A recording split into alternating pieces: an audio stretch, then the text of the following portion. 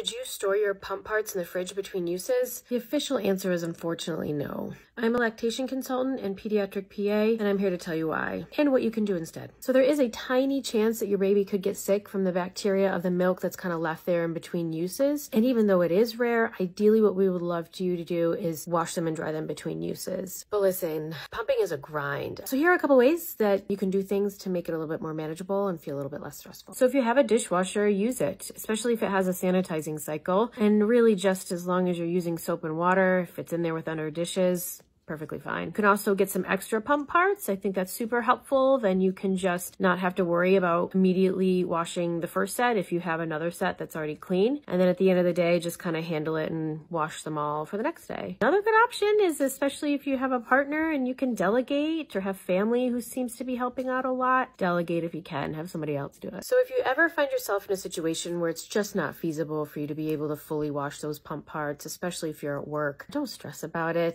As long as your baby is healthy, full term, at least over the age of 2 months, it's probably okay for you to use that fridge hack every once in a while. The CDC says you should at least rinse those pump parts off if you can. Another option is that you could just kind of wipe it down with a paper towel or a napkin or whatever you can find, just so that milk isn't kind of sitting there and has the potential for it to grow bacteria.